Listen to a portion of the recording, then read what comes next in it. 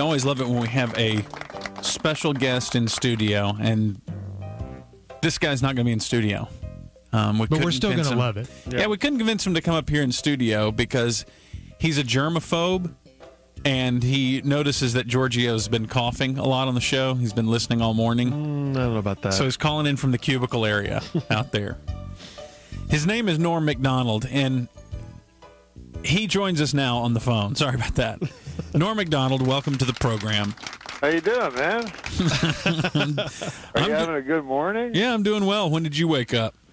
Morning busted for me around 5:45. Good Lord. Yeah. Now, do you normally wake up that early, or are you just doing a round of interviews? No, I wake up pretty early. You know, I like to get up. I run my 6 miles. You're not? Are you a fitness guy? You're not a fitness guy. No, I'm not a fitness guy. I didn't mean. I was just lying.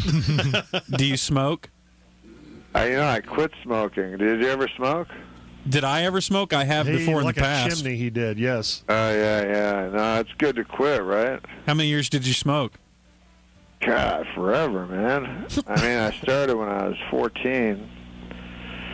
So, I'd go off and on, and then finally, I looked on the side of the pack, and turns out they're not as good for you as you'd think. But listen, what's going on with that salvia, man? I was watching Saturday Night Live with Miley Cyrus, and they were as much as promoting it. I mean, I don't want to say anything, but doesn't that seem a mite irresponsible? Yeah, that you know what he's talking about there, Giorgio? He's talking about Miley Cyrus, that video footage of her smoking out of a bong. She was smoking that salvia, I think it's called, or whatever it is. I don't even know what's in that crap. Is it an herb? Is it a chemical? Well, I guess it's legal, like all drugs are when they begin. Right. But, I've seen things because you can look up people on salvia on YouTube, and they just go into like a coma. It's like it looks incredibly dangerous. What's the hardest drug that Norm Macdonald's done? I guess love. Are you in love right now, Norm Macdonald?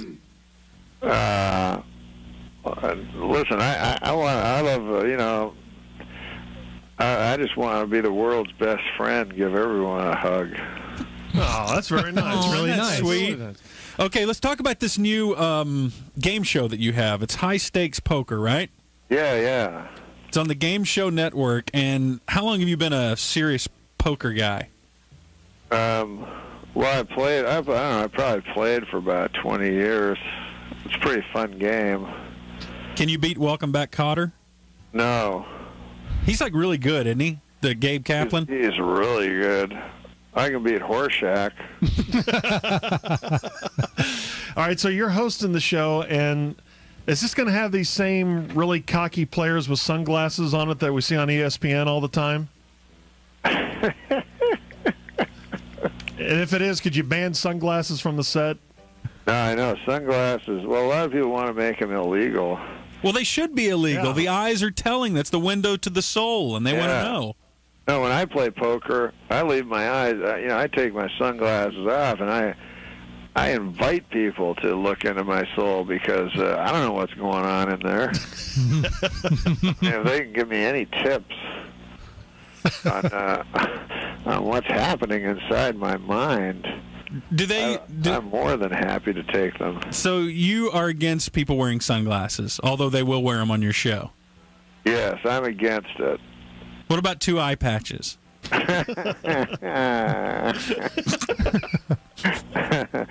never seen that look.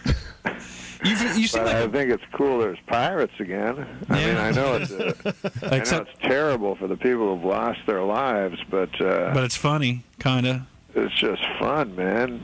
The pirates go away for a long time. You know what I mean? Yeah, I'm with you. Kinda. It'd be like if all of a sudden there was like knights walking around. Norm Macdonald is our special in-studio, on-the-phone guest. There's cowboys. There's some poker guys dressed as cowboys. And then you go, that's strange. Like, I haven't seen a cowboy for hundreds of years either. So is it possible that when we tune into this show, you could see like a cowboy, a knight, and a pirate all playing poker? Yeah, it is. It's more than possible. It's probable. Yeah, it's highly probable. Did you enjoy your time on Saturday Night Live, or was it a beating because they were always messing with you? Oh, no, I loved it. Nobody messed with me. I mean, they talk. They tell me what to do. And so is that what you mean? By messing? Yeah, like I thought that they censored you a few times and it made you mad. No, they never did. They tried to, right? I was tuned in. They just tell me what to do. Although I thought they were just suggesting what I should do. Turns out they were actually telling me what to do. And I was tuned in one night, and I swear, didn't you say the F word or something like that? Yeah, I did one time. And it just completely slipped out? Yeah. Well, no, yeah. It's actually all the other words slip out. But not the... That word is very hard not to say. I don't know if you've ever... I mean, you guys work in the Fourth Estate. You know how hard it is not to say that word. Oh, yeah. Especially for it's there. All the time. It's right there. It's ready to go. I went on a rant about Easter, and I said the F word like 5 times the other day. Whoa! Yeah. It's pretty serious. All right, Norm Macdonald is with us on the phone here in the corner. That's downright dereliction of duty. What did you say? Daryl who? I said saying it 5 times is downright dereliction of duty. Okay. All right, calm down. You're getting violent with us. All right, now this is what I want to talk with you about other than the high-stakes poker show that's on the Game Show Network. We encourage everyone to tune in. Starts, when does that start? Saturday night. Saturday night. Okay, when you were on Saturday Night Live, I think you and Dennis Miller were the greatest weekend host update guys ever. I may even give you the nod over Dennis Miller, although it's tough. Now, you hate Dennis Miller, right?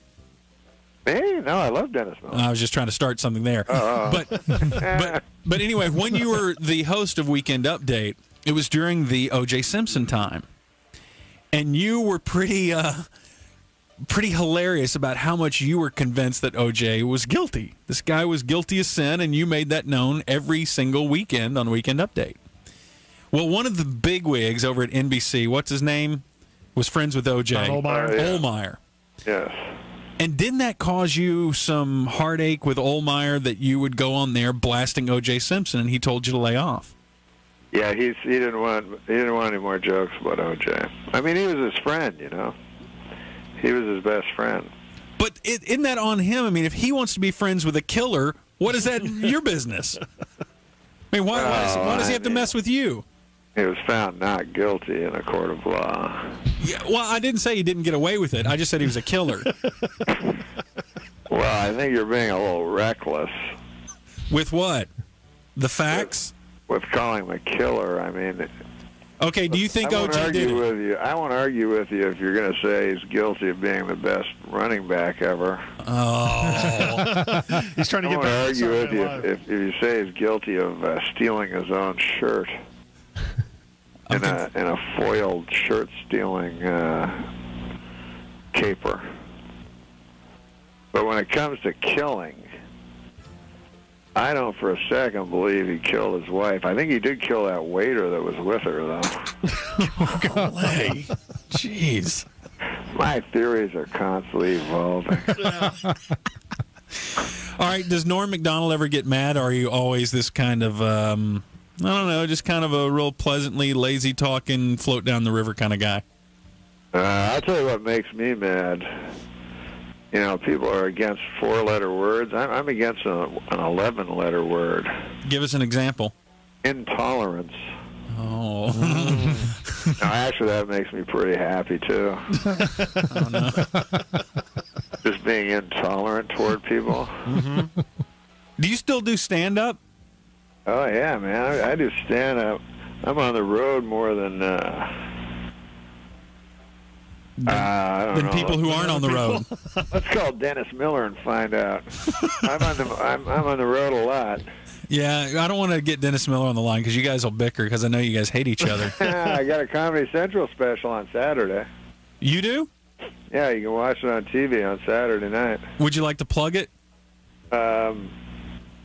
Nah, that's cool. I don't need to plug it. Just watch it Saturday night. Sounds like it's competing with high-stakes poker. Yeah. Oh, yeah, it is, actually. It's on 11:30. It's on opposite Saturday Night Live. Ooh, that's interesting. Hey, so what's it like to be a game show host? Do you like that gig? Well, it's not exactly a game show host because it's not exactly a game show. It's just guys playing poker. Yeah, George. What's on the Game Show Network? I would call that a game show, wouldn't It's on but it's not. It's not by strict dictionary definition a game show. Yeah. Because it's just guys playing poker, and then I commentate on it, and I'm very good. I get to see their hole cards, which gives me a big advantage. Mm-hmm. So you hear stuff like, why is he betting? That guy clearly has a 5.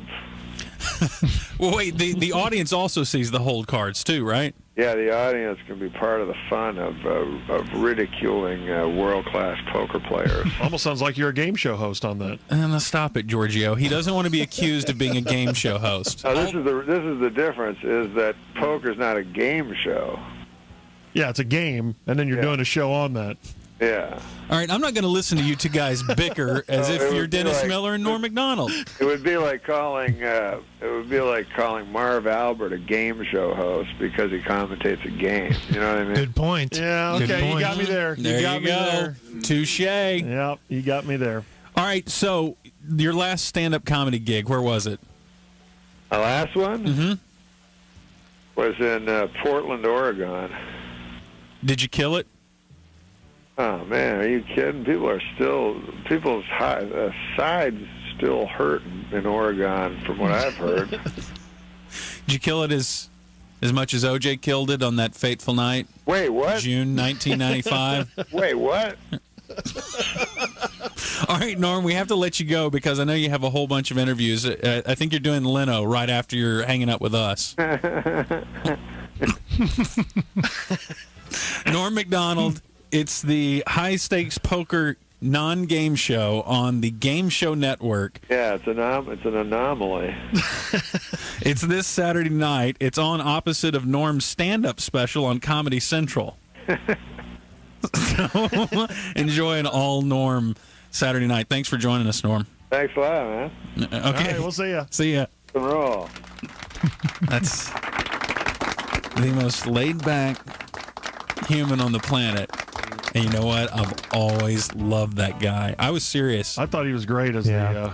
I thought he was. I thought he rivaled Dennis Miller as the greatest Weekend Update guy. You know what? I think Dennis Miller was the best, but I would put Norm in the top 3. And in fact, Chevy Chase, who's probably the other guy I would put in the top 3, said Norm Macdonald is the only one who's gotten it right since he left. Really? Yeah. So he excluded Dennis Miller out of that.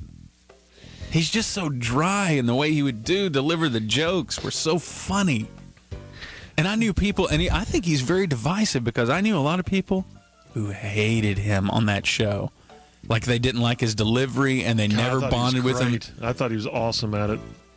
So he did some impersonations on Saturday Night Live, too. He did Burt Reynolds. That was greatness. Awesome one, too. Bob Dole. That was great. Yeah. Remember the episode of, I want to say it was like what was the Real World? Remember that show on MTV? Mm-hmm. They did The Real World when Bob Dole moved into the house with the kids.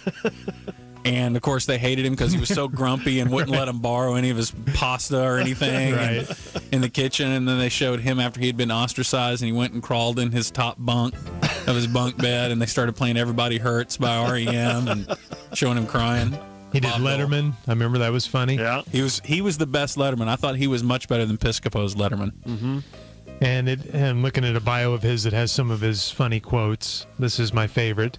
I was in my peak physical condition when I was like 1.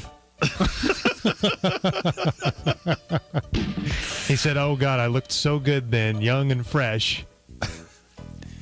And there's a famous ticket host who's patterned himself after Norm Macdonald. Dan McDowell? Dan McDowell. Loves him. Yeah, in fact, he called me yesterday. Man, you got him in studio? Yeah. I think he wanted to come up here and meet him because he loves him. Yeah. Well, I mean, listen to Dan. You hear that's the imitation of Norm Macdonald. Yeah. The great Norm Macdonald. So there you go. Thanks, Norm, for popping on with us. I'll watch that. Sure. I'll take a swim through that high-stakes poker show. Why not? Right, that's the corner. Norm Macdonald. It's 9:33. Sports Radio 1310 The Ticket. We've got fun with Rich Audio next. The Ticket. All right, AT&T is a proud partner of the NCAA.